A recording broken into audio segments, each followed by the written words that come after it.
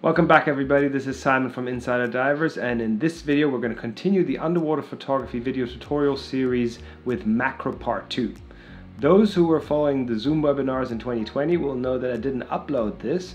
That's because I forget to press record in the Zoom webinar. Oops. So anyway, I'm re-recording that now to complete the series and so you can enjoy this part as well. So let's dive right in.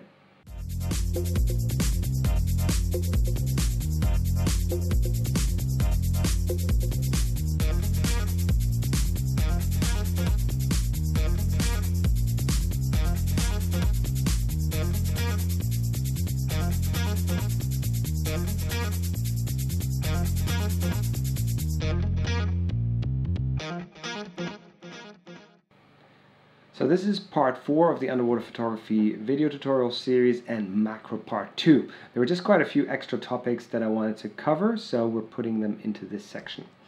Just a couple words about myself. I'm German, I'm based in Hong Kong for 13 years already. I'm a scuba diver, free diver, everything that is related to underwater is good for me. I'm a photographer, underwater photographer, an author. I write lots of articles and I present at dive shows. I'm also a photo coach, so I help people get better at their photography, both on my trips but also individually, one-on-one, via Zoom or person to person.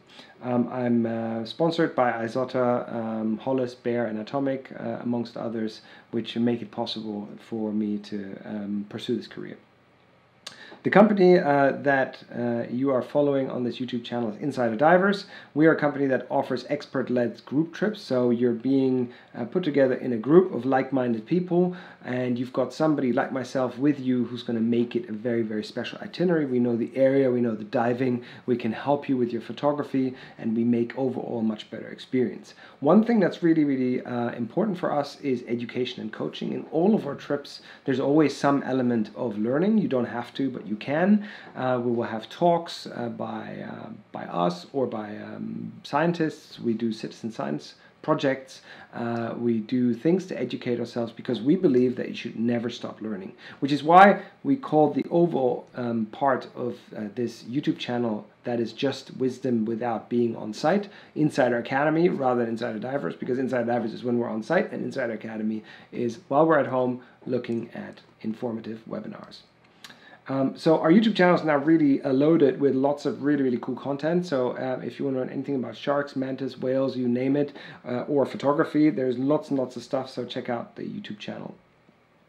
So let's dive right into part 4, macro part 2. What we're going to cover today is manual mode in a bit more detail because people were asking about that. We're going to talk about diopters. We're going to cover super wide aperture. Disco bokeh is another form of super wide aperture, as you'll see. And then we will cover slow shutter speed, which is a nice but very complicated little tool that we can use in macro photography. So quite a few things, so let's get right to it. First of all, I want to do a little reminder that you should always keep a shot list, okay? Keep the animals and the style of the photography on how you want to photograph them in a shot list. If you don't write it down, keep it in your head, but make sure that you have an idea on how you want to shoot something when you see it for the first time or when you see it the next time. So you'll be ready and won't have to start creative on the spot. So you can think about it at any time and get ready to shoot these photos. My list really hasn't changed much in 2020 for 2021 because in 2020 I didn't get to dive much outside of Hong Kong, so we still have some of the same photographs that we had last year. Just a reminder as well, this is my sort of 4-piece components for a perfect shot. You want to have a picture that's pleasing to the eye, so that's well framed, that has, you know, all the principles of a pretty photo.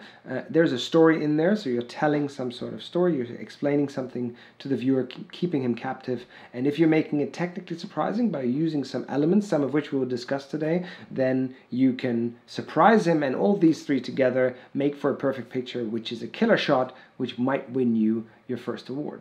One personal experience that I find very important is be ready. Don't just go diving until something happens. The lower you go in the water, make sure you've got the right light setting for that, because if something swims by that's just a fleeting moment, you want to be ready to do that. So make sure you always do your test shots and have your camera and strobes ready to go. What else do we talk about? We talked about the different kinds of light, so ambient light and subject lighting. We did that for black backgrounds. We explained how black backgrounds work. So basically your ambient light set by the camera is full pitch darkness and only the strobe lights up. So that's how you create black backgrounds. Today we'll talk about more about how to do that in detail for manual mode. We talked about surface lighting. Keep that in mind, that you always want to think about which area of the animal you want to light and direct your strobes at them. We talked about earmuffs lighting, which is very useful for black backgrounds and transparent animals or things with transparent bits like hairy frogfish or nudibranchs or anything like that. We talked about various two-strobe setups like the forwards and backwards approach. We talked about the snoot, different ways and how you can use the snoot forwards and backwards, backlight snooting as well. So all of that was in our last talk. We also talked about torch lighting. So what we want to cover today is about how to work with the diopter, and we need to understand manual mode for that. We're going to talk about high apertures. We're going to talk about disco bokeh. Yeah, you can see already where that's going, and slow shutter speed. That is something that we also want to cover today. So let's talk about manual mode. First of all, what is the difference between auto and manual mode? Well, lots of beginners start with auto mode because it's easy, right? The camera does everything for you. You don't have to think about anything. It pretty much, you just press the shutter and that's all you have to do. But the problem is, the camera doesn't know what kind of effect you're going for. Particularly in macro, it's really hard to take a photo in auto mode if you want to achieve something, because the camera doesn't know what you're trying to do, and so it can't think along. It will just meter on the subject and take a photo. The other problem is, the camera doesn't actually know you're underwater, so it can't adjust to the specific situations underwater, which is why everybody kind of uses manual mode underwater. So don't be fooled by the sort of underwater modes in compact cameras. They're also essentially auto modes, and you rather want to go into manual mode and set everything up yourself. So now that you are in manual mode, yeah, you have got a different situation. The human now decides on everything. The camera is dumb. The camera just follows the rules. Yeah? So you have all the options in the world that you can decide on, and you can set them up as you like. Problem is, if you don't know what the options are, if you don't know what manual mode is, if you don't know the pitfalls, then you don't really know how to achieve what you would like to achieve. So let's talk about how it all works. So here's some diagrams that I borrowed and adjusted a little bit for my liking. We've got three things that we need to talk about, which is aperture, shutter speed, and ISO. All three influence your brightness of your picture, but also how sharp your picture looks in the front and background. So we're going to talk about all three levels, and then we're going to put them all together. Right? When we look at these effects, we have to talk about the primary effect of one of these three, or the lighting effect. So the primary effect is what is that feature used for, and the lighting effect is a secondary effect that has an impact on the lighting. I think it will make more sense when I explain it in more detail. Yeah? Because all these three are interconnected. Because all three can increase the brightness of a picture and decrease the brightness of the picture, but have other effects on the side. So that's why they're all connected in what many people call the holy trinity of underwater photography: aperture, shutter speed, and ISO. I like to see it more like a pyramid, because essentially I don't use them all three at the same time. I use them more often than others, and I'll explain you how to use these three. I call that the pyramid of light. Trademark pending. Just kidding. But pyramid of light is how I call it, because I think you can stack them up and make your life easy and just be using one of them for most of the time. So let's talk first about aperture. The key in macro photography is getting just the right aperture. Yeah? Essentially, what you want to do is you want to get everything that's subject, or a certain part of the subject, you want to get that sharp, and the rest should be nice and creamy background. Right? So here, for example, we've got the eye detail of a mimic octopus, and the sand in the background actually becomes sort of a disco bokeh, what we're going to touch later. Yeah, so a blurry background that's kind of pretty, because that's actually just sand, super boring. But if you shoot it in this way, you can see the chromatophores from the octopus really well, and you can see the background is quite creamy and nice. Yeah? So therefore you need to shoot with wide apertures. Mind you, this is SLR apertures, and not compacts. With compacts, it's a bit different because the widest aperture is around 2 on the compacts, and then the smallest aperture is around 11. So for DSLR, 7.1 is quite wide, and you can see only the eyes are sharp on this ribbon neo. Yeah? Or here in f13, also only the eyes are sharp, everything else is creamy. Right? So if you're shooting apertures, you have to think about what you're actually shooting. Yeah. So we've got different apertures, and you have to look at your extreme per your camera. So like I said, compact start at 2, finish at sort of 11. So 2 is your widest, 11 is your smallest, 2 is your least sharp, 11 is your sharpest. Yeah. And on the wider the lens that you use, some of my lenses actually make it to f40. Yeah. You can go all the way to that extreme, but essentially it will be very similar to what your f11 is on a compact. Yeah? So it very much depends on your lens and in your camera. So you can see that on the pictures, sorry, you can see that on the bottom of the lens. It tells you what the lowest, so the widest aperture is on your camera. So let's talk about the primary effect of aperture. So to explain aperture, it's essentially the camera opening up to let light in and closing again. But how big that opening is determines how much of the picture is sharp, which is a physical sort of relationship that you cannot cheat. So if you've got a small aperture number, which is a wide aperture, yeah, then you only get one layer of your picture sharp, and the rest is not sharp, as you can see in this picture. If you're choosing a very small aperture, then you've got a small opening in your camera, but everything is sharp, front and back. And you would say, well, why won't I always do that? Well, that's because you don't always want to have everything sharp. So here is another diagram that I found online that shows a little bit on what you are getting sharp. So here is not macro, but like long distance, but it's kind of similar to macro. Essentially, if you have that bear in the picture, if you're shooting it with a wide aperture, small number, then you only get the bear's face and immediate surrounding sharp. The rest in front and behind is unfocused or in the bokeh. Yeah. Whereas if you shoot it with a small aperture, sort of small aperture, big number, then you will get everything sharp in front of the bear and behind the bear. What that means is you don't always get everything sharp. Yeah, so you get everything sharp, but nothing really stands out.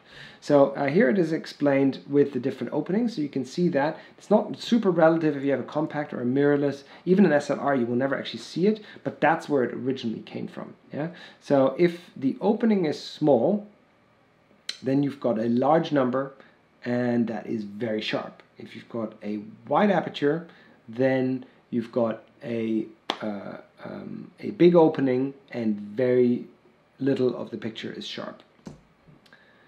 So that is now what you need to remember. Yeah? But now let's talk about that secondary effect, the lighting effect. Yeah? So if you've got a wide aperture, you can imagine if you open something for a certain period of time, if you open it wider, you're going to have more light coming in. Right? Just imagine you would let sand run through your hand. If you open it for a little bit small, then only a little bit of sand will go up, but if you make a big hole, then all of the sand will go through her. That means more light comes into the picture, and that is an effect that we need to be aware of because it also will increase the brightness of our picture. Yeah? So the lighting effect on a wide aperture, small number, is a lot of light, and opposite on a high aperture, small opening, high number, we've got very little light coming in. So that's something that we need to consider. So here we have two pictures of a similar animal. One is shot with f20, same camera, which is a Nikon D7100 with a 60mm macro. And then you've got an f10 on the other side. You can see that now we've got more focus on the eyes. Everything else is more creamy. So you can decide what's more interesting. The left one is probably more informative. So if you're trying to tell a story, you want to explain, you want to make sure that people understand that these eggs belong to the mantis shrimp and that mantis shrimp is holding those eggs together, then that is maybe your right choice. But if you want to make a detailed shot, like in this case of the eyes, and the eggs are something that are just a background, then you would shoot it with a wider aperture, smaller aperture number. So if you go super wide, here are two steps of super wide. You can see in the left picture it's an f10. Yeah. So with the f10 you can see that not much of this Murray is actually sharp. Only the nose bits are sharp. And on the right one, which is an f8, you can see it's even less. With the f8 we only get the front end of these nose appendages that are sharp. So just to mention about bokeh, because that's what I already used the word quite a bit without explaining it. Bokeh comes from Japanese and literally means blur or haze. And it is used widely in photography to explain that creamy background part. So the more bokeh you have, the creamier the background. And the less bokeh you have, the smaller, therefore, your aperture. Right? So if you want to use macro mode on a compact camera, yeah, there is a little button that you have to choose from, and you can set it into macro mode, right? If you've got a TG5, you've got a limited macro mode. Unfortunately, the TG5 doesn't really have that much game. You only have got 3 apertures to choose from, and the effect is not huge. But with the TG6, which this picture actually was taken, was not with the TG5 but with the TG6, you can still create amazing effects if you use a microscope mode. The microscope mode is kind of like a diopter, which we'll use a little bit, but you can see here that there is a lot of bokeh sort of in the picture, although they don't have much aperture game on this camera. So let's go right into diopters. So these are these lenses that many people use. And you can see here an extreme case where somebody stacked a whole lot of lenses on top of each other. In theory, they're all stackable and the effect gets more extreme, but that's really, really over the top. I don't think they could get any picture with this stacking. So let's talk about diopters. What do they actually do? Diopters are a very, very useful tool to reduce focus distance, particularly with system cameras. The focus distance of a macro lens is quite far. So with a macro lens, you can bring in the focus distance, allowing to focus closer and therefore making the image larger. But they also have magnifying properties and therefore magnifying the animal as well. You need to know that it also increases bokeh. So usually it will necessitate to increase your aperture number, so make it smaller.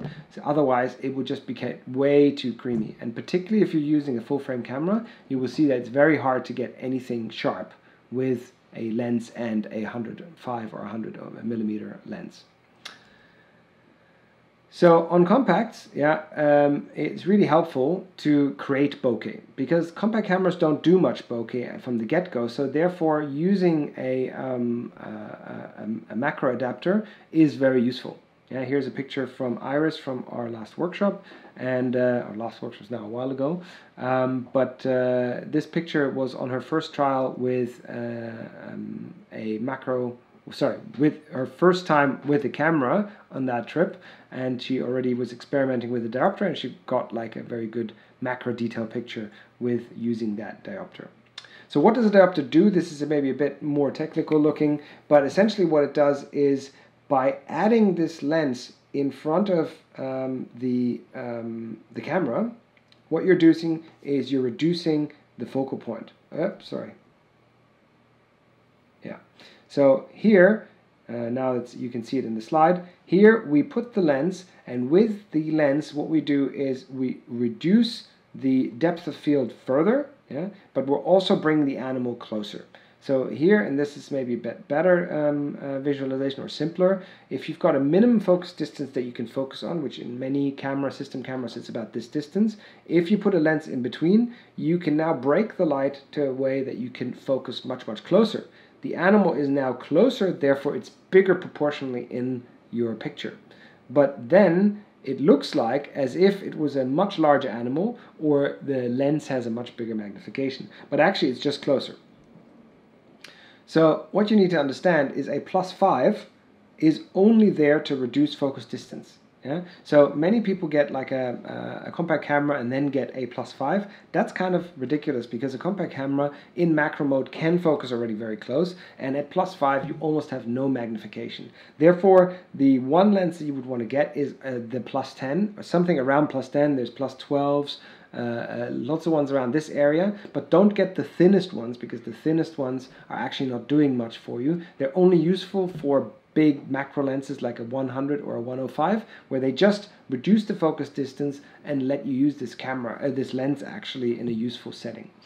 Plus 15 and plus 20 and plus 25, etc. are all with more magnification, but they also come with a further reduction of the focus distance. So for example, if you have a plus 25, you literally can focus about 1 finger width away from the lens, which is quite hard to actually do in practice. So when you use a diopter, you need to then be ready to get very close. Once you've put it on, it will only focus, like a plus 10 will usually focus around 10 centimeters, 8 to 12, something like that, maybe 5 depending on the brand, but this is something that you need to keep in mind. So it is very useful to have a flip adapter like the person here in the picture, because that allows you to first take a picture without the flip adapter from further away, make sure you got your lighting right, know that what you're doing with your subject, see that your subjects are moving, position yourself right, then flip on the adapter and get in closer. So the diopter position is basically an extension of your lens. So you want to put it in front of your dome port or a macro port, and then you are getting much closer to the animal. Now you want to adjust the strobes a bit differently, assuming that all the light comes in through your diopter. You arrange the strobes as if that was the end of your port. So in your original setting, you would have been aligning it with the port. Now you're aligning them with the diopter. Yeah? And you're still trying to use fringe lighting to light the subject. So don't gun right at it, but just using the outside of your strobe lighting for that matter. I've explained all this in part 2 and in part 3. So make sure you have a look at these because that's where I explain how strobe light works in more detail. So when you are using a macro lens, you want to make sure that you're not ruining everything around you. So I've adopted this technique, which is my single finger tripod. I use my small finger on the ground or somewhere where there's dead coral or something, and then my camera rests on my thumb, and this is my tripod. This is how I get my stability without touching the bottom. And that allows me to also get closer to things, which is much better than using a metal stick, which you destroy the reef with, and you're actually not that stable. So let's talk a bit about the aperture. So this, for example, is shot with f/25, but with a 105 lens. This is a very small pygmy seahorse. And you can see that even though I'm shooting at f/25, the background is really creamy. That is because I'm using a big macro lens and probably a plus 10 or plus 15, I'm not quite sure, and so then the background is already creamy, yeah, and so that means you can never really shoot any picture at aperture 7 or something with that setup, because nothing will ever be sharp, right? So if you want to take something like this is also with a 105 and a 15, I think, that's a hairy shrimp, you know how big they are, 2 millimeters, 3 millimeters max, yeah, then you need to make sure that you're actually getting detail. You can see here, classic situation, even though I'm using a higher aperture, the eye is not sharp. Even though the eye is only maybe 0.5 millimeter closer to the camera, it's not sharp anymore. So you see here the problem is that once you look at the eye, that eye's not sharp. So once you start taking those pictures, make sure that you actually look them up on your viewer on your camera and zoom in and make sure what is key is actually sharp. Because otherwise, you know, the picture is sort of nice, but not really usable. So these are a couple of reminders. With a diopter, you want to use a high aperture, otherwise you can get a bit too much bokeh and too little focus. Make sure you shoot it with a stable hand, check that your details are sharp, and take many, many, many photos. Okay, the problem is very often that you take only 3 photos and then you come back and you realize they're all out of focus or the bokeh is not right or whatever. Make sure that you take a lot of photos if you've got a good subject. Try different apertures out, make sure that you've got everything set up. And also, even though it's macro, make sure you still frame it right, because if you zoomed in really, really close but then you kind of misalign things, then it might not become a very good picture. This is another pointer. So if you're just starting out, start with the 60mm. The 60mm is the go-to lens. It's what I use 90% of the time. A big one like the 105 is going to be much, much harder work. It's very difficult to shoot at lower f-stops, and it's really hard to control your sharpness. So I would say that's only a secondary choice. I wouldn't start with that. I would start with a 60 or a 50mm depending on what camera you have. So for compacts, make sure you shoot in wide apertures and add the micro mode so that there it's automatically added. But for system cameras, you need to kind of keep yourself above f13, and then the bigger the lens, the less you've got your depth of field. So now we're going to talk about super wide aperture, kind of connected to that previous topic, right? But that's essentially when we create an extra blurry background. So where we only have the subject right and the background is nice and blurry. That's where we actually make a choice where we pick a subject, but we also pick a background where we want to make sure the background looks good as a pattern. Yeah? So here we've got like only the front details with 6.1 aperture, and you can see only the teeth are sharp on this, and the hair and the background kind of blend into one creaminess. Is one style of photography. Yeah? You have to be careful not to do too much. Here I did the same, and you can see this was with a 105. The last picture was with a 60, they were still acceptable, but on the 105 you can see there's not even the whole frame of the mouth is sharp. So you really need to be careful how much you do it when you do the super apertures. Right? Also here you can see the irises are just sharp, which is what I wanted to go for, and the rest is all not sharp. But you got to be really careful that you actually get it, because when that's then also not sharp, you can throw the picture away. So how to set up for a bokeh shot? Well, essentially you set your ISO low, then you put your aperture low to the degree where you think it's possible, and then you use your shutter speed to fine-tune your lighting. So that's why I put the pyramid that I explained in section 2 in a different order. I do ISO, then aperture, and then shutter speed. And shutter speed is just there to sort of adjust my brightness, but generally, if I don't need it for brightness, I want to keep it in a fast level. Because if you make it slow and then you're shaking it with your hand, then it will be less sharp. Right? So if you've done all this, you've got a wide aperture. Essentially that means you've got a lot of light coming in, so you need to be careful that you don't have too much strobe light. So if you're shooting like this, you don't need much strobe power. Here's another example of a 105 at 6.3, where you can see the forms really blend into like a creamy blur, which is really quite nice effect. Yeah? Here's one from Jeff Joe, I was diving with in Lembe, which I thought did a really good job at making this Seps-liking slug look like he created like a sludge of color behind, which I think is a really arty way of dealing with it.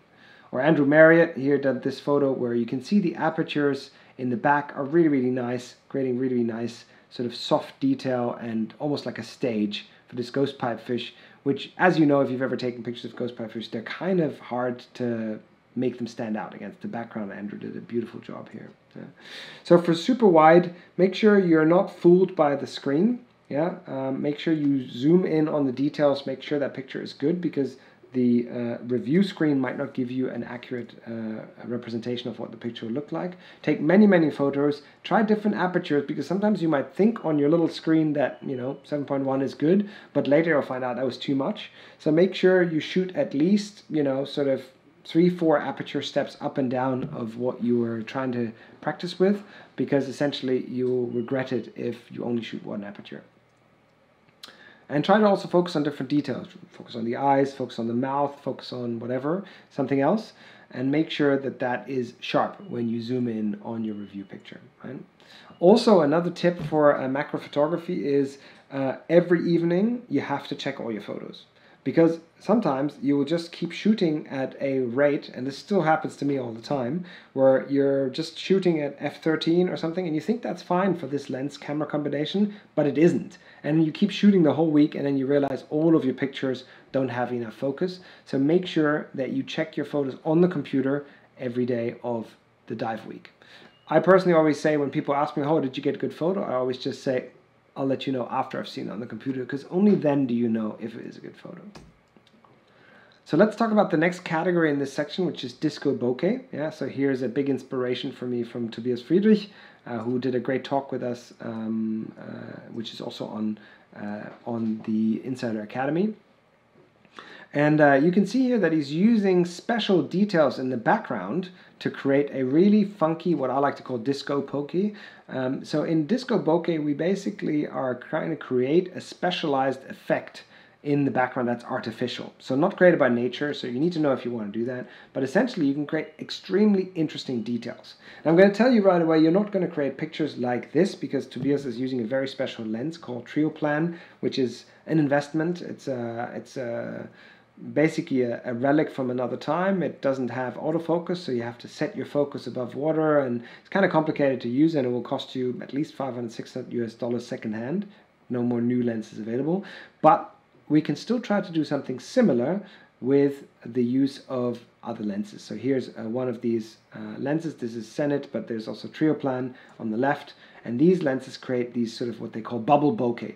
And bubble bokeh is a very, very nice effect, but you can only use it sometimes, and like I said, these lenses you cannot adjust underwater. Yeah? So here we're compounding the aperture effect, making it extremely extreme. Yeah? And so when a lot of light passes, it also reflects. So any light that reflects on anything will create a blur, and that is what we're going for here, right? So if you try it on your Christmas tree with these lenses, you can create these bubbles very, very quickly. But even if you're using a normal camera, so here's a 60mm on a D850 or D500, I'm not quite sure what I used here, and you can see in the background we have these circular reflections. So we actually use reflective backgrounds that we position behind the animals. So you have a little clip slate where we put reflective materials on there that you can get in textile markets or costume shops or something like that, and you just position them behind, shine a torch at them, and create this lighting effect. And this here, for example, is actually a ornament, like I bought that in a clothing textile shop, where these are actually rose petals that I just laid around behind the seahorse, and they create actually a very nice bubble bokeh effect. Here's my buddy Dan Pinto, did a really nice effect with a similar blue background that I used, but using a sort of darker setting so that only some of those actually reflect out, creating a very, very nice effect with this skeleton shrimp here in Anilao. So if you're doing that, make sure you do test shots of the background. Yeah, so you put the background there. Make sure you light that background with a separate torch. Generally, that torch needs to be quite far away. You only want these reflective materials to have a hint of light on there so that they sparkle a little bit, but not too much, because if it's too bright, you will overexpose, won't look good anymore. So you need to play with that, and I would suggest to do a couple of test shots when there's no animal. Make sure you kind of got your camera setting, strobe setting, lights, torch setting, and this background set before you start putting it behind other people. Yeah? So that's worth exploring. So if you're shooting bokeh, you need to shoot with a wide aperture. So you need to do something where you can get your subject relatively sharp, and preferably the subject is flat, like in a two-dimensional way from the side, so that there's not that much depth of field on there. Because if you do the animal in depth of field and the background is in the bokeh, it all gets a bit too blurry. So generally, it's better if you can get the subject to be really sharp and crisp, and then the background is what's bokeh. Yeah? Also vary on the lighting angle with your torch so that it sparkles in a different way. You can also use two torches or colored torches, and it will all help you light up this background. Yeah? Here's another one from our last workshop where Matt Nathaway made a really nice effect with this multicolor background that I could never really use for anything, and he made it work with this baby triggerfish, baby filefish. It did a really great job result with that.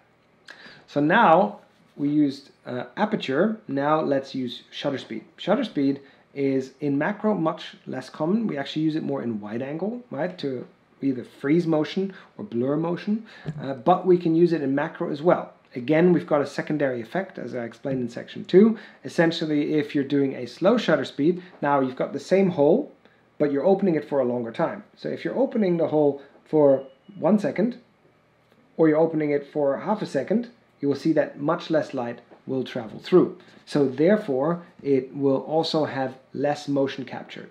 So if you're doing a quick one like this, the animal passes by, but you're only freezing it at 1/250th of a second, so the animal wouldn't have moved in a 250th of a second. But if you're shooting it at a second, the animal will have moved, and there you get the motion blur, which is a nice effect in wide angle, but do we want it in macro? That effect is explained with what the flash actually does. Right? So here's another nice setup from Cornicello Photography that shows you that the shutter speed affects the background but does not affect the flash exposure. The flash overpowers the shutter speed motion, so you can still freeze something, but only where the strobe reaches. So anything that's in the background, that's what would be only shutter speed effect. The flash will not have an effect. And that's the blurry bits. Yeah? Like I said, I explained this in part 2, so if you want to check it out in more detail, you can do that. But if you're shooting macro, the animals are not moving much and you're not using much ambient light, so very often the shutter speed doesn't have any influence on it at all. Here, this is from Ramakant, who's doing a sort of, a bubble drop picture. Now there is no background lighting, yeah. So he's shooting this with a very slow exposure time, which is 1 second, and the strobe light still freezes everything because none of the ambient light lights up. The strobe light overpowers this effect, and this is what makes it so difficult to use it in macro, because there is less ambient light that we use, and so even a slow shutter speed will not have an effect that much. So what happens if we want to try long exposure for macro, because that is also an effect that's very nice. This is a photo that took me forever to take. Yeah, so this is a juvenile sweet lip that does this funny dance all the time, but taking a photo of this is very, very difficult because the strobe light freezes it all. Right? So therefore, you need to come with an interesting combination of both video light and strobe light to actually be able to capture this motion. Because the strobe light freezes the animal, but when the animal is in motion, that should be covered by the video light. Right? So if you have the shutter speed examples here, yeah, so 1 second you see there's a lot of motion, and 1/800th there's no motion at all. We're trying to capture this motion here. Yeah? So the shutter speed essentially creates a motion, but if we strobe, as we just said, then it will freeze the motion in there. Yeah? So here we've got 1/20th, yeah, but this is at night, so that's a bit easier. But essentially you can get a part of the wiggle covered in with the light of the focus light. Okay. Here we've got ambient light that overpowers strongly, and here I'm doing a bit of a pull with the camera, but essentially what you can see is that there's ambient light coming in from the top, and that essentially is creating much more blur than when we do it on black background. On black background it's literally just the motion of the animal, and here we've got the blur of the movement and the ambient light, right?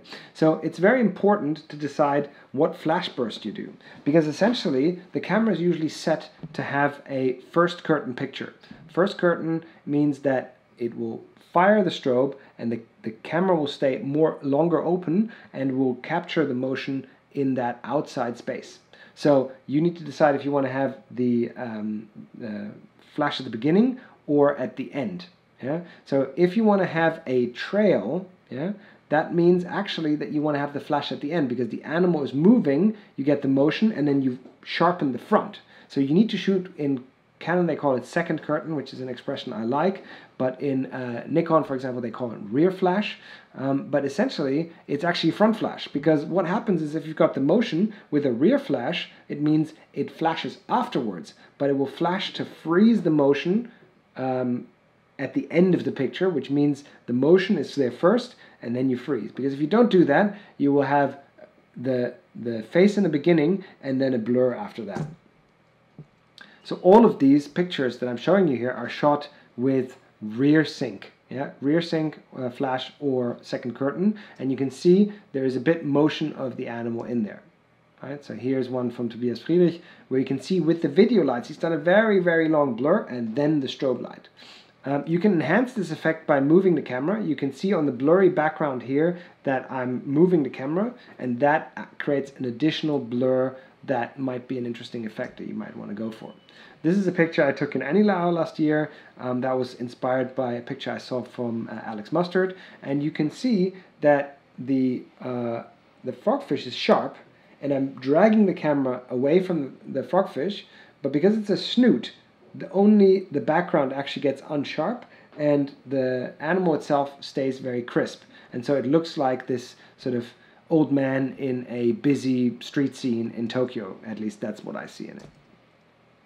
So how to shoot long exposure: start with 120 and then go sort of up and down a little bit practicing.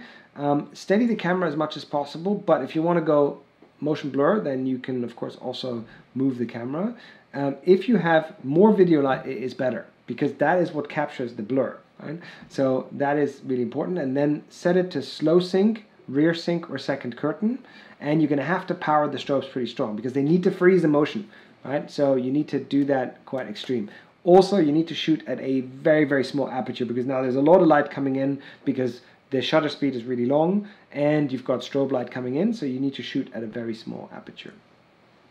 So here is another example for the front curtain and rear curtain. This is from shoot phase 1. You can see if you shoot with a front curtain, you can see that you get the ball in the beginning, but then the trail is afterwards, which doesn't really make sense. It actually looks like the ball is coming back at you. So therefore, rear curtain, I know it's confusing, but rear curtain means that the flash exposes first and then crisps everything up with the final picture, and that creates this light streak that is much better to look at. Okay? So make sure that you've got that set. The flash should be at the end of your picture, and then you can create this nice trailing effect. Here's also a very nice example with pictures. You've maybe seen sort of these long exposure pictures of street scenes and in cities. Well, if you have them, if you're trying to light something up, then you need to use rear sync, because otherwise you will see the car is behind, and it kind of looks like the train car in this case with front sync is actually looks like it's going backwards, right? So that's why make sure you always have it ring. Here in this picture from Marie-Charlotte from her workshop a few years ago, you can see here she is using the front sync because the stripes are going forward into the picture, right? So it's sharpens the picture, the fish, and then the motion goes forward. But it's actually a quite nice effect because these lines are so interesting. So that's why I kind of like to show it. You can also use that sometimes if that's an effect you want to go for. All right. Here's Richard Barton. That was the picture I was trying to emulate. His is much better than mine. But essentially, what do we see here? Is it front or is it rear? Well, I'll answer the question for you. It's of course rear flash. Okay. So for that, guys, make sure you play with different speeds until you find the right way. I always use my hand, still hand, using your fingers a little bit, using your fingers more. That's how you can practice trying to get a nice black background and a little bit of motion blur before you try yourself on the subject. Steady the camera unless you're doing a movement. Make sure you set the strobe to slow sync. Have different powers of strobes, but mostly you want to go for strong power, and have the video at full light so that you can create this blur. Yeah. So that was kind of what I wanted to talk about today, which is sort of advanced macro or macro part 2. We talked about wide apertures, including black backgrounds. We talked about diopters. We talked about creative ways of doing bokeh, including disco bokeh. And we also talked about slow shutter and how you can create effects with that. So any questions, you can pop them down in below. I also wanted to mention that I do one-on-one coaching. I am able to coach you on a distance. We can work together via Zoom. I can look at your screen. I can help you with the editing of your pictures. I can help you with portfolio discussions. We can work on competitions. We can work on anything that you want to work with. I've worked with people on their setups. All of that is possible. I have a fixed rate for that, but we can just do it as you need. So contact me if you want to do any of that. Check out my website. I've now got a store as well, so if you're interested, you can have a look at all my photographs, and if you like, you can purchase a print or a shirt or a cup or something. Also, check out all the Insider Divers links, particularly this YouTube channel. If you're not a subscriber yet, make sure you subscribe to this channel and check out all the other cool videos. And finally, we have a community on Facebook that is really, really active, that is all about sharing knowledge. So you might want to join that. So just look for Insider Divers Community, a really cool community that's growing and has lots of cool input. So thank you very much for listening in and your interest. Put your questions here below. Make sure you subscribe, and I hope you all stay well, and see you soon on a dive trip. Bye.